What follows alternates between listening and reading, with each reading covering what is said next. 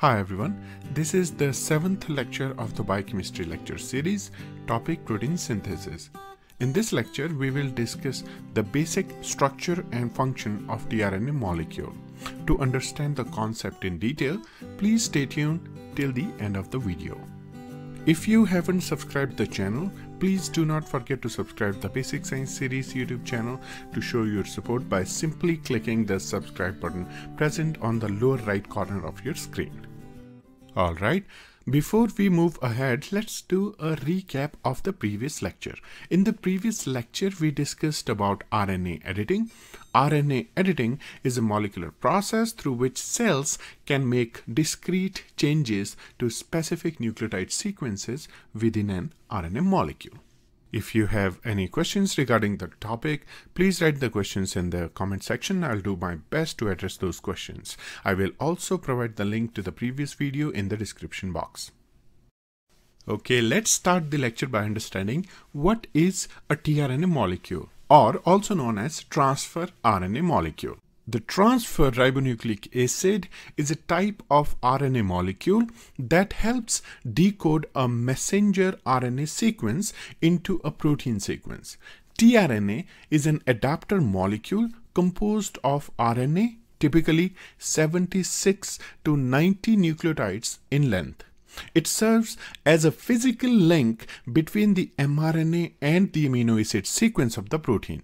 tRNA does this by carrying an amino acid to the protein synthetic machinery of the cell. To further understand the tRNA charging or amino acid activation, you need to understand the basic structure of a tRNA molecule. So without any further delay, let's understand the structure of tRNA molecule. The tRNA molecule has a 5' terminal phosphate group. The acceptor stem of tRNA is a 7 to 9 base pair stem made by the base pairing of 5' terminal nucleotide with the 3' terminal nucleotide, which contains CCA 3' terminal group used to attach the amino acids. Next is the D-arm. It is a 4 to 6 base pair stem ending in a loop that often contains dihydrouridine. The anticodon arm of tRNA is a 5 base pair stem and its loop contains the anticodon. And finally the T-arm, that is 4 to 5 base pair stem containing the sequence T-Psi-C, where Psi is pseudouridine.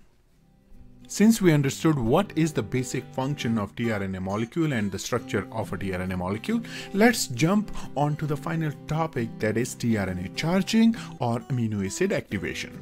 Amino acid activation, also known as aminoacylation or tRNA charging, refers to the attachment of an amino acid to its transfer RNA molecule. In the first step, aminoacyl-transferase binds adenosine triphosphate molecule to amino acid and a pyrophosphate molecule is released.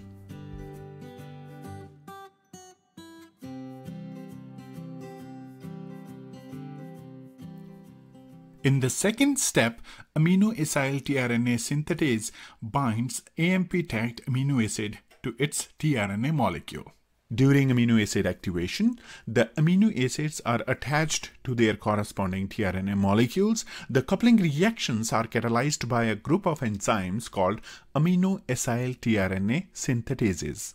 The amino acid is coupled at the 3' end of tRNA molecule via an ester bond. The formation of the ester bond conserves a considerable part of the energy from the activation reaction. This stored energy provides the majority of the energy needed for peptide bond formation during translation.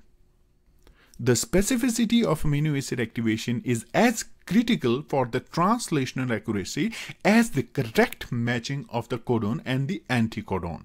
The reason for that is ribosomes only sees the anticodon of the tRNA during translation. Thus, the ribosomes will not be able to discriminate between tRNA with the same anticodon but linked to different amino acids.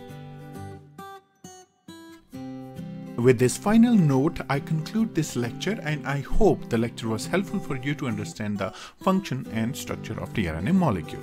If you like the video, please press the like button. If you don't like the video, please press the dislike button, and do subscribe the channel.